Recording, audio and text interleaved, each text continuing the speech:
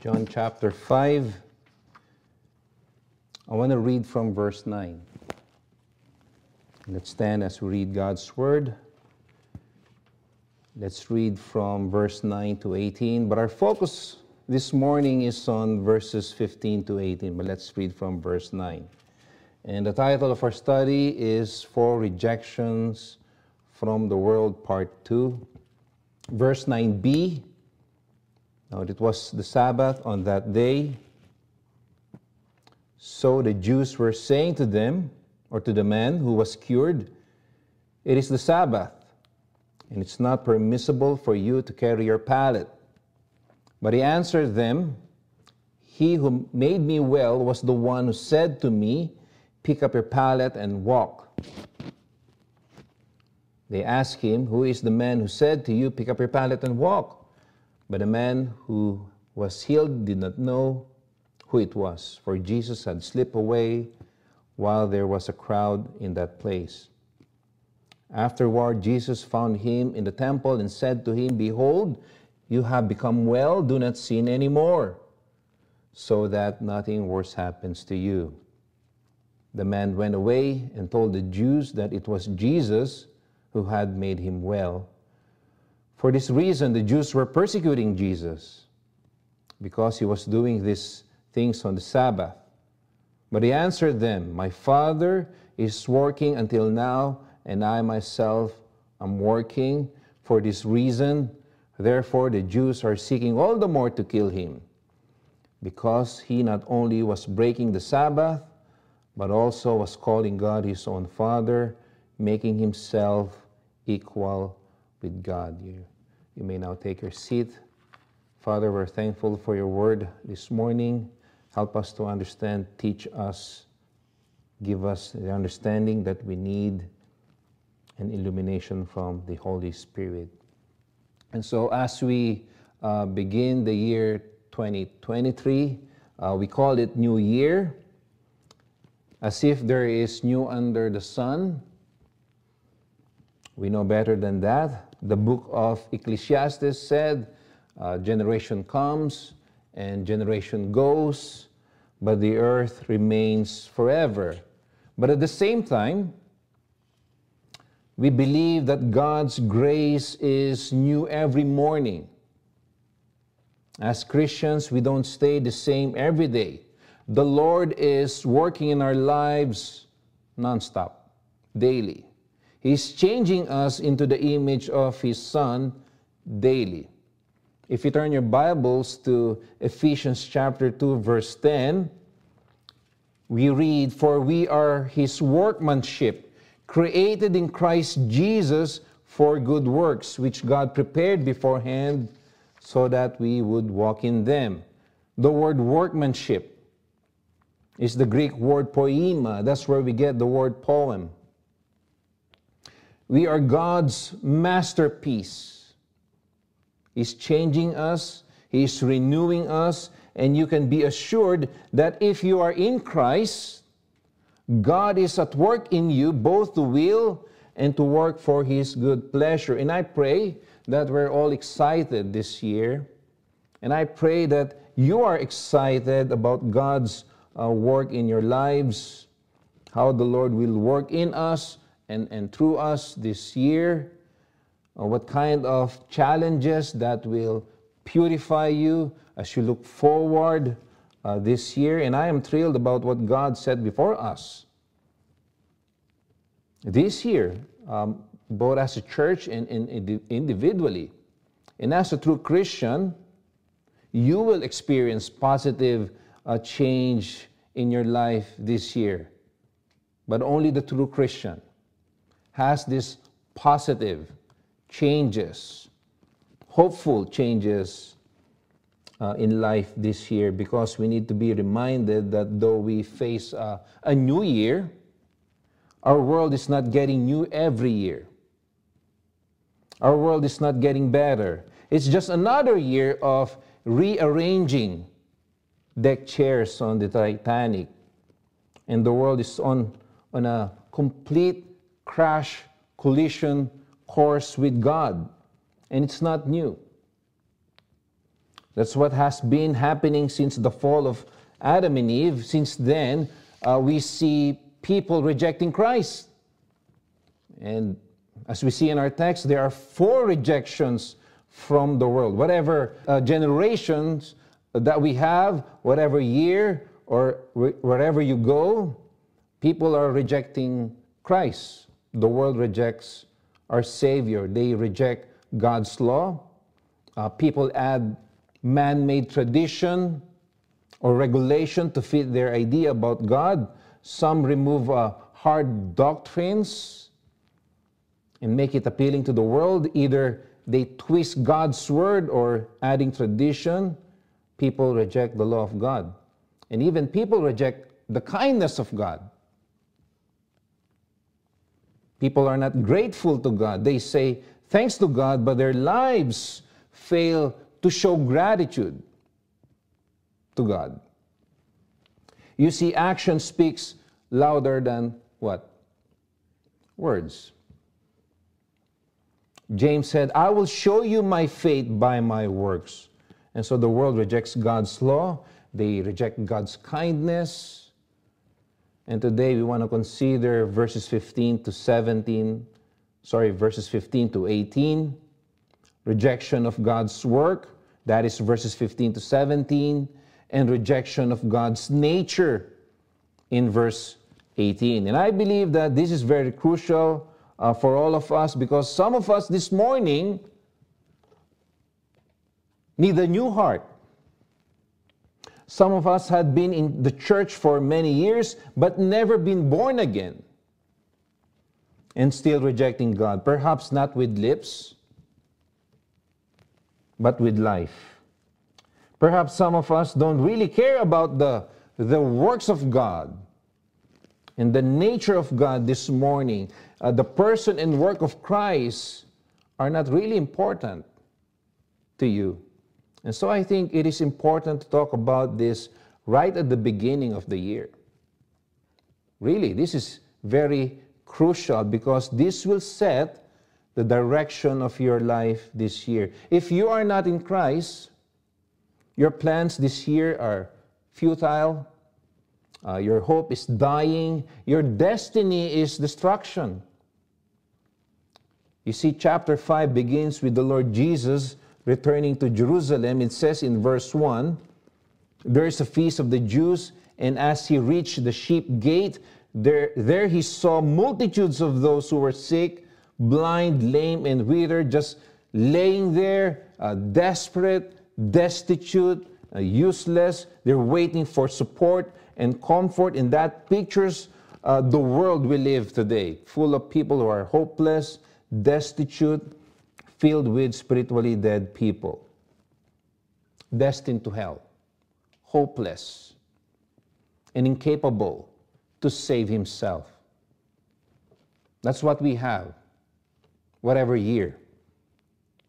People are continuously rejecting God. The Lord Jesus singled out this man who had been sick for 38 years. He healed him and commanded him in verse 8 to get up, pick up your pallet, and walk. And that ignited the conflict. And it said in verse 16, the Jews were persecuting Christ, and the hatred escalated to plans of murdering him in verse 18. And so this is an intense rejection of God. And there's 2 reasons why. You can see there in verse 16 and verse 18 the phrase, for this reason. For this reason. So let's look at the first one. Verses 15 to 17, rejection of God's work. Rejection of God's work. In verse 15, the man went away and told the Jews that it was Jesus who had made him well. There's verse 16, for this reason. The Jews were persecuting Christ, or Jesus, because he was doing these things on the Sabbath. But he answered them, my Father is working until now, and I myself am working. In verse 15, we read the man went away. After the very strong warning in verse 14, Jesus said to him, "Do not sin anymore so that nothing worse happens to you." And what's worse than being sick for almost 40 years? What's worse than that? What else could be worse than that? No doubt, it's hell. He's been tormented by sickness for 38 years. He knows the hopeless feeling of that. And it's just a foretaste of hell, a place of eternal agony and torture. It's a place of no cure. It's a place of no hope. It's a place of no mercy and no grace.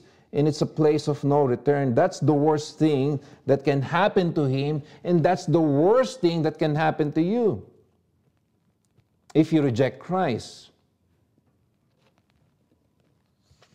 Even Job in his agony vented this frustration. If you turn your Bibles to Job chapter 3, he says there in verse 3, "Let the day perish on which I was to be born, and the night which said, a boy is conceived, may that day be darkness," Job said. Going down to verse 11, he said, "Why did I not die at birth? Come forth from the womb and expire. Why is light given to him who suffers, and life to the bitter of soul? How long for death?" In verse 21, "Who long for death, but there is none," he said. What a frustration. And the man who sick for 38 years thought about that for sure. And you've probably been frustrated like that. And now the Lord of heaven healed him and gave him the foretaste of heaven. He warned him. He called him to repentance. But he just what? He just went away. He departed. He ignored the warning, like many of us. We just ignored the warning. Not only that, in verse 15 it says, he told the Jews that it was Jesus who had made him well. He turned Jesus in. And the word "told," we see here in verse 15, means laying an argument at rest, to bring the message to closure. In other words, he was saying to the Jews, the search is over. Now I know who healed me. His name is Jesus. And so don't blame me. Blame him. And this erupted anger on the part of the Jews, and they made a beeline to the Lord of glory. And this is the usual reaction of religious leaders to Christ. In Mark chapter 3, verse 6, we can read the Pharisees went out and immediately began conspiring with the Herodians against him as to how they might destroy him. In Luke chapter 6, verse 11, it says, "But they themselves were filled with rage and discussed together what they might do to Jesus." And perhaps you ask, are they that bad? Meaning the religious leaders. Are they that evil? The answer to that is no. The religious leaders were righteous in the eyes of the world. There are certain kinds of work that they accept on the Sabbath. There are things they approve on the Sabbath. For example, it's okay for them to loose an ox or donkey from the stall to lead them to the water. They're okay with that. It's not a Sabbath violation because denying the beast with the necessities of life would be cruel. And so they care about necessities of life. They're not that evil. In fact, they even allow circumcision on the Sabbath because God commanded every newborn male on the 8th day to be circumcised.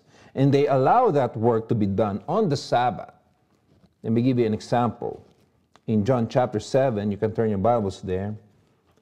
This is what the Lord Jesus used in an argument in John 7. In verse 21, Jesus said, or Jesus answered them, "I did one deed, and you all marvel.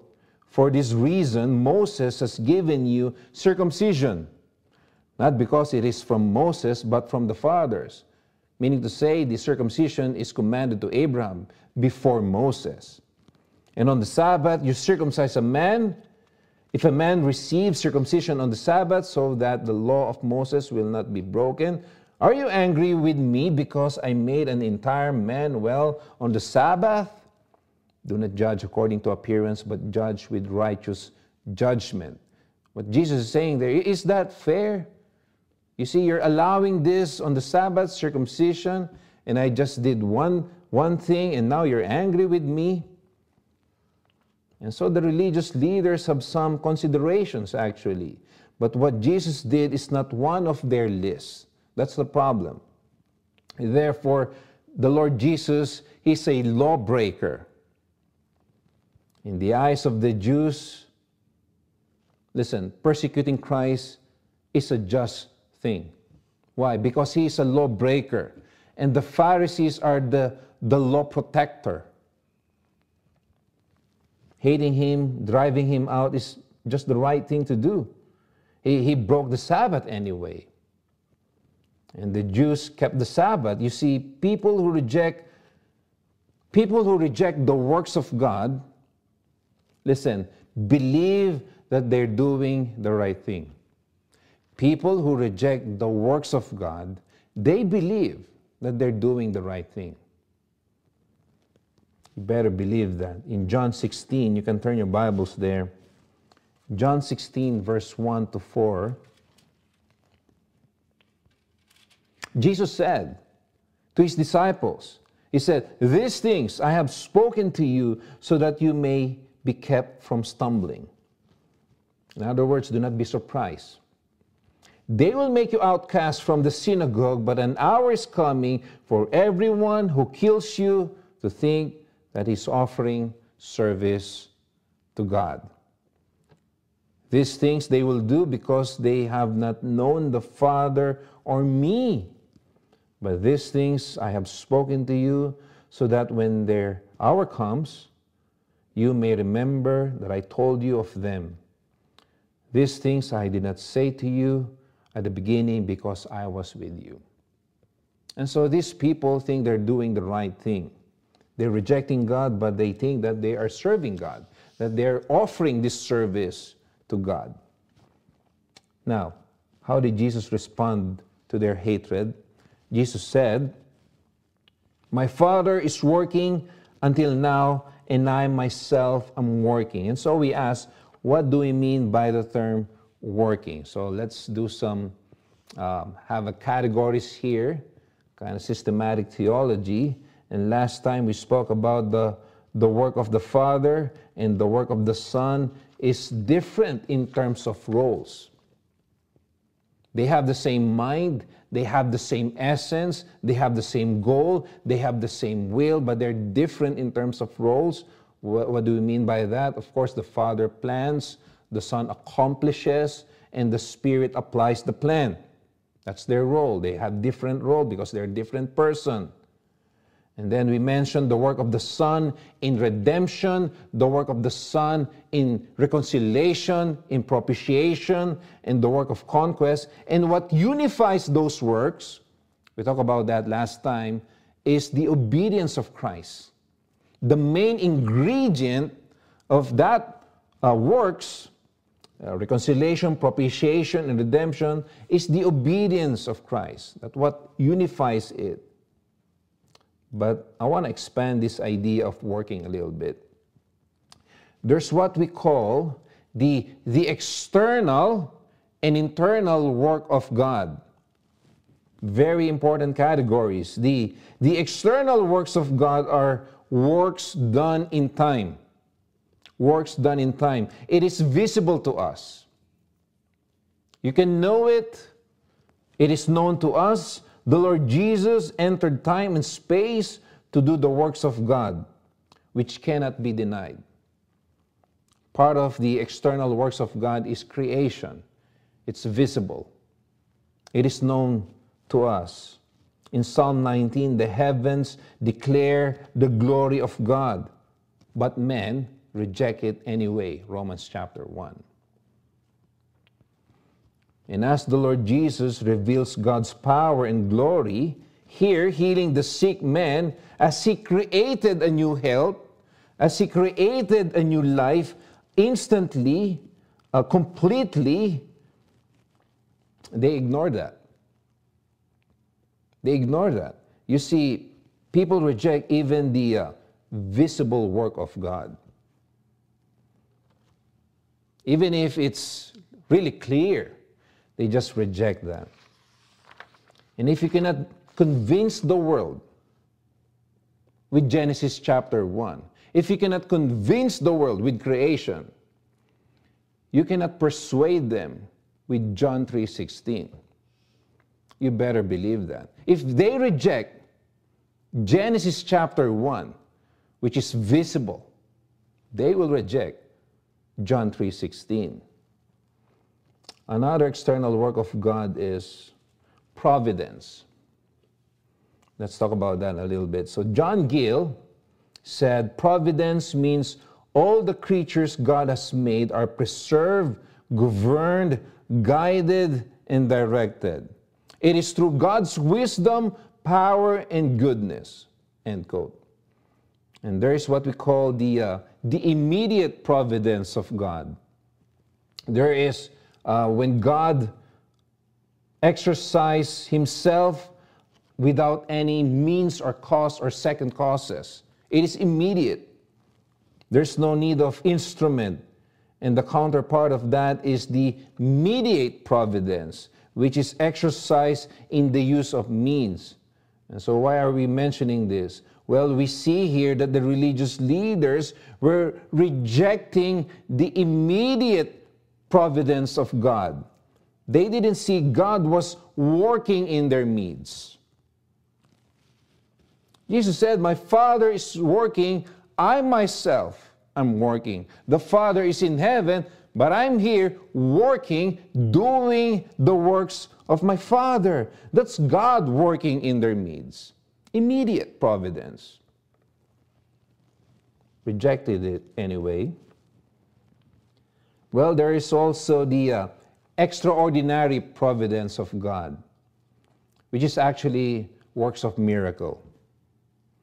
This is when God goes out of His common way. There are two ways that God can act in the world, miracle and providence. And miracle has no natural explanation.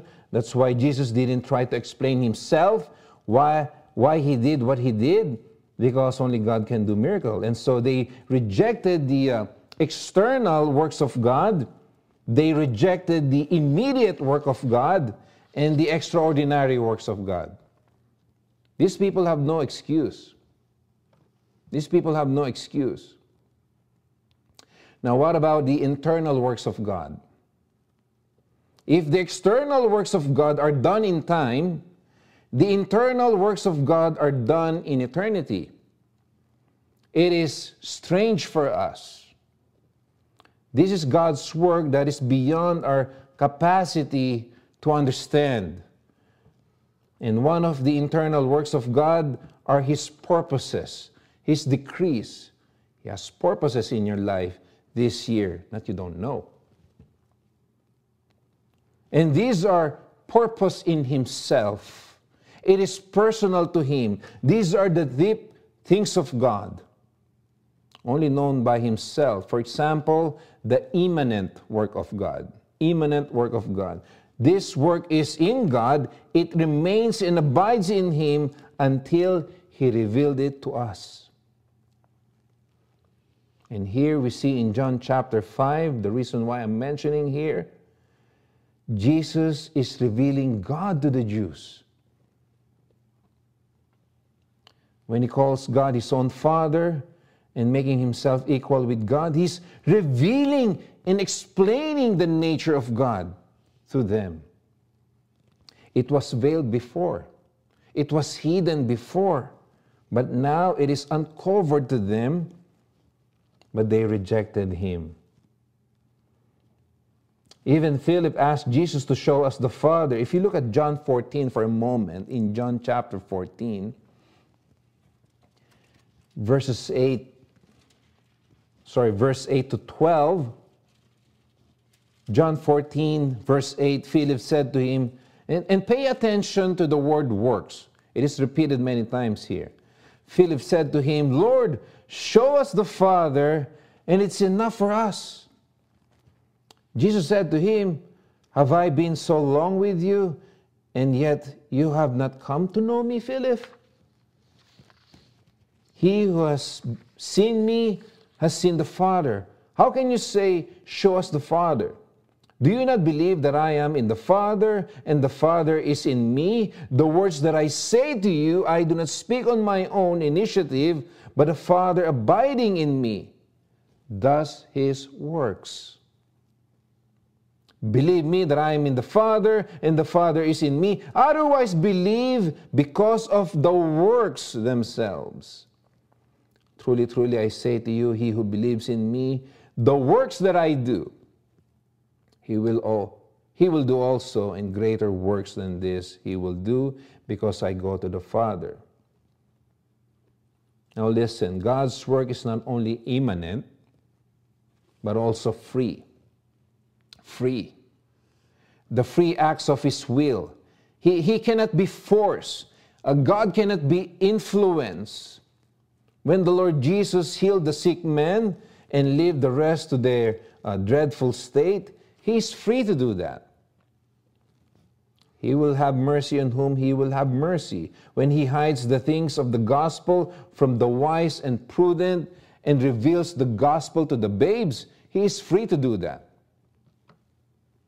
That is part of His internal work. When Jesus said, I am the Lord of the Sabbath, it means He is free to do whatever He wants with the Sabbath. He doesn't have to explain Himself. The internal works of God, it's not only immanent, it's not only free, but also unchangeable and effectual. Unchangeable and effectual. His works cannot be frustrated or dismayed. That's the works of God. Nothing can stop the plan and purpose and decrees of God. No unforeseen event can put a stop to God's work.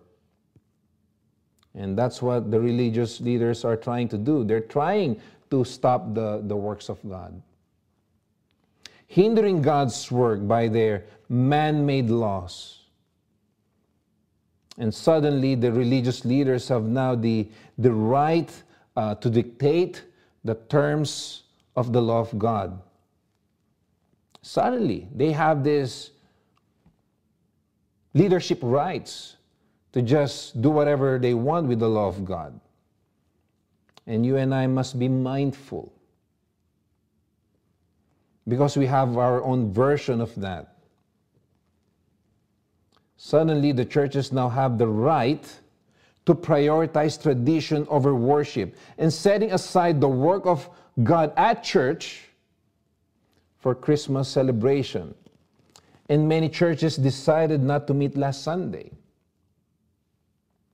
Prioritizing tradition over the God's command. Steve Lawson said, Jesus did not come to make a holiday. He came to save sinners.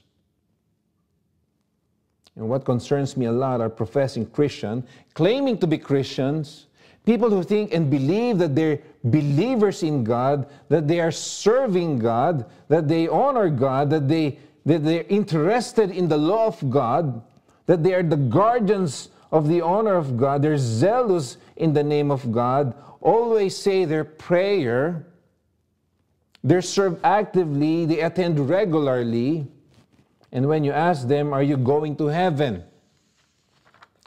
And they will say, well, I try to do my best. I'm not perfect, but I certainly try to please God. And when you ask them about their sin, they will not reject it. They will admit it. I am a sinner. And they will say, but God is merciful. He is forgiving. He is loving. These people say the right things, but never really have a relationship with the Son. They don't even mention His name. They don't even treat Him as a person. a person who has a mind, a person who has a heart and will, that he is king as a person. He is king, but reject his kingship, his rule. And we don't want him to take control of our lives, right? We don't even include him in our vacation planning. We don't even include him in our family planning. He's a king. He's a person. We should include him. Let me ask you this, is that how it goes with you? Have you really treated him as a sovereign person in your life? He's a person. Don't forget that. How about Christ as a priest? A person, a priest. A person who is sympathetic, a high priest who can understand our weakness, a person who can mediate for us in times of trouble, in times of temptation. Is that true for you? Do you really believe he has a mind? Do you really believe that he has a heart and will to intercede for us? Do you really believe that he's there mediating for you in times of need? What about him as a prophet? A person, a prophet, who proclaims God's word to us. Some of us don't even read our Bible every day, or perhaps you study your Bible, but you're too over-familiar with it. And you've been studying the Bible and praying since forever. And you've read it many times. You've been at church for so long.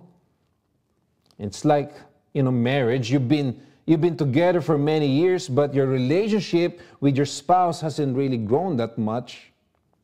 You're familiar with the habits, you know the likes and the dislikes, you know the personality, and you're too over-familiar with it, and now the respect is gone. The honor is gone, over too familiar. And the relationship becomes dry, it becomes mechanical, it becomes ordinary, and the same is true with our relationship with Christ. We become too familiar with him, that we don't honor him. Our affections are empty, dry, and we ignore him. We actually overlook him, and we don't prioritize him as a person. As a person. He is a person. And does that describe you? I pray that we don't reject him like that. You see, rejection of Christ can be fast. Rejection of Christ can be immediate, can be sudden. But most of the time, listen, rejection of Christ is slow and gradual. The religious leaders rejected his work because they overlook him, they miss the point. They have the Word of God. They've been waiting for the Messiah for many years, and now the Messiah is right in their faces, but they rejected and hated him. Rejected and hated his works.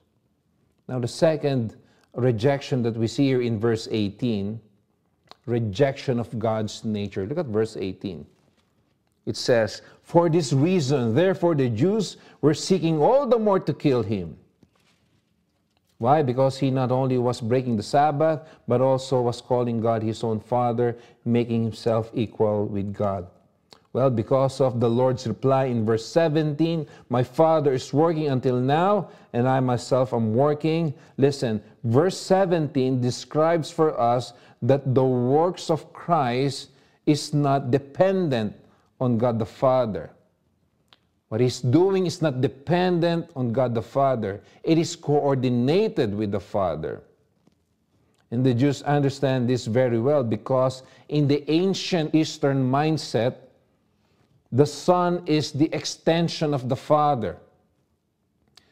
It's not the Father is different from the Son or the Son different from the Father. The Son is the extension of the Father. They know that.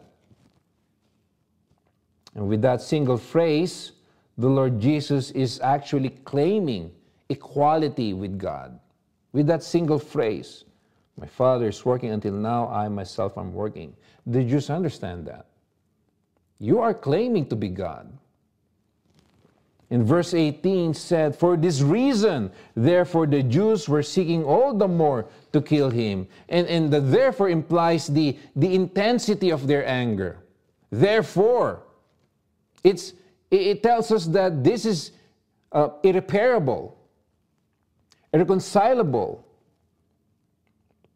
And they swore to be his enemies. They see Christ not only as a lawbreaker, but making himself equal with God. And therefore, God, he is God, equal in power and authority, the same essence and glory. And you ask, how did that happen? How did that happen? How come the Father and Son are one and yet different? How come they're co-eternal, co-equal? They're one God, but different person. How come? Answer, I don't know. I don't know. We don't attempt to understand that. In fact, we are not meant to understand that. We cannot even understand ourselves. I don't understand myself, let alone God. I don't understand him. Why do we have one God yet three persons? How can a finite mind understand that? Paul said in Romans 11, who has known the mind of the Lord? Or who became his counselor? Only God understands himself. We believe it, we receive it, we obey it, and those who try to understand the triunity of God is doomed for destruction.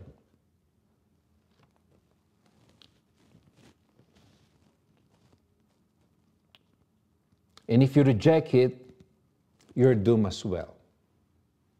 So if you try to understand it, you're doomed to failure. And if you reject it, you're also doomed. This is a claim that only God can understand. And Jesus repeatedly claimed to be God. He affirmed this without hesitation. In Mark 14, he said, he was asked, are you the Christ, the Son of the Blessed One? Jesus said, I am.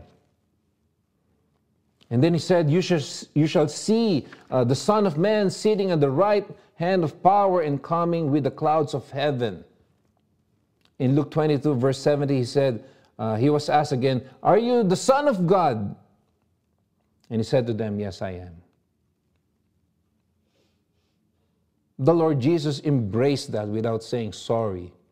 He is God. And since he is God in flesh, so the Sabbath restriction doesn't really apply to him. He removed the Sabbath. He doesn't have to explain himself for doing that. In fact, in chapter 2, John chapter 2, he cleansed the temple. He actually abolished the temple sacrifice. Why? Well, he's God in flesh. He doesn't have to explain himself. He can do that because that's his Father's house. So today, if you hear his voice, do not reject him. Do not harden your heart. Turn to him, Christ. Receive him. Do not reject him. Seek him while he may be found. Throw yourself to Christ. Throw yourself to Christ. Take his yoke upon you and learn from him, for he's gentle and kind, and you will find rest for your soul. Believe him for who he is, and he will cleanse you. As far as the east is from the west, so far has he removed our transgression from us. And today is the appointed time for you to receive forgiveness. And you want to consider that this year. Believe in the Lord Jesus Christ and you will be saved. Why? For he came to seek and save the lost. He didn't came for the righteous. He didn't came for the righteous. He came for the sinners. like you and me. And if you're here, the voice of the great shepherd right now, and then follow his voice, he will lead you to green pastures. He will restore your soul. And even if you walk in the valley of the shadow of death, you will fear no evil. For his rod and staff will comfort you, and surely his goodness and mercy will follow you all the days of your life. And you will dwell in the house of the Lord forever. That's what he promised, and you better believe that. Let's pray. Receive him. Don't reject him. Father, we're thankful for your Son, the only person who knows us better than us, better than ourselves. Help us, O God, to know him more, to have a relationship with him. We find ourselves sometimes dry in our worship, dry in our study, dry in our prayer. We're so busy with the busyness of life. Even myself, I was drained throughout this week with work. And so it's really a joyful thing to be here, to study once more, to be refreshed, to be renewed. Oh God, show us mercy. Help us, oh God, direct us. Lead us down to green pastures. Help us, oh God, we need our soul to be restored, to be refreshed.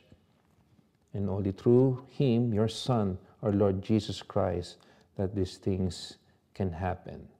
We're thankful for the Holy Spirit, giving us conviction, giving us understanding. Help us now, God, to apply these things in Christ's name. Amen.